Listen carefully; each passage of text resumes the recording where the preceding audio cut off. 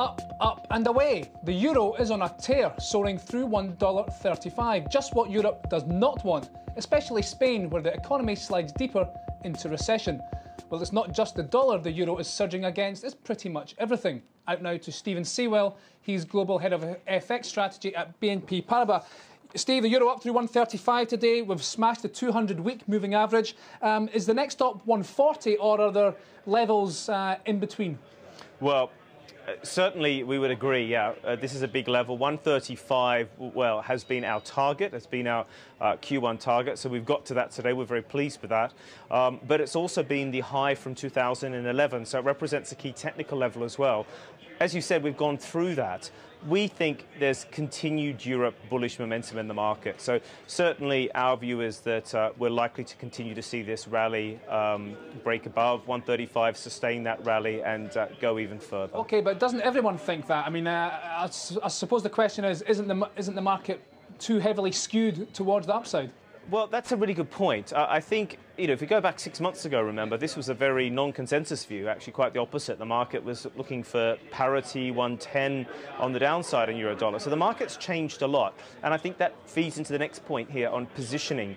I think the market is shifting to a long euro position, but it's still very moderate. And just to give you an example, we have a positioning monitor here at BNP Paribas. It runs from -50 to +50, and our current rating for euro is +18. So yes, it's long, but it's certainly not extreme, and we would suggest there's more room to go. OK, as I said in the intro, it's not just the dollar, of course. The euro's up against everything, including sterling. Now, I know you're pretty bullish on sterling. Is this moving the euro starting to make you think about revising that?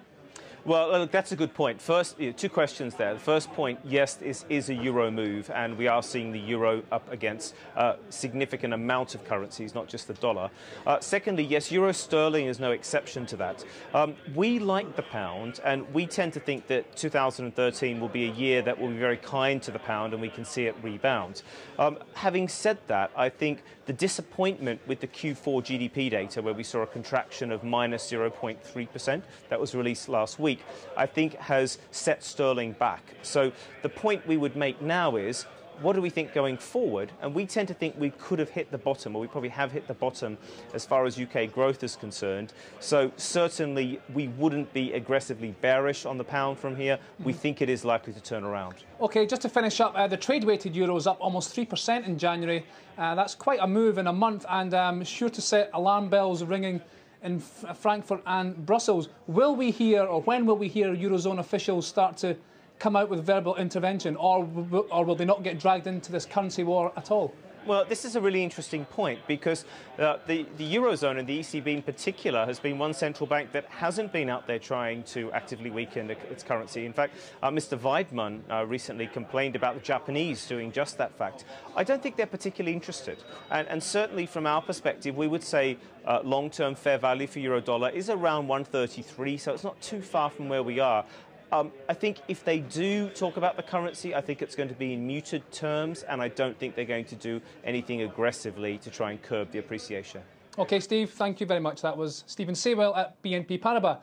So the disconnect between the Eurozone's economy and financial markets intensifies. In fixed income, an Italian bond auction today. Rome sells the maximum €6.5 billion targeted, and 10-year borrowing costs are their lowest since October 2010.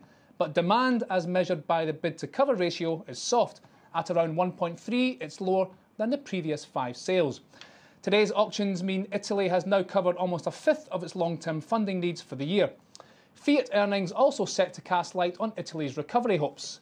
Official numbers are due out in about an hour, but Chief Executive Sergio Marchionne has already been talking.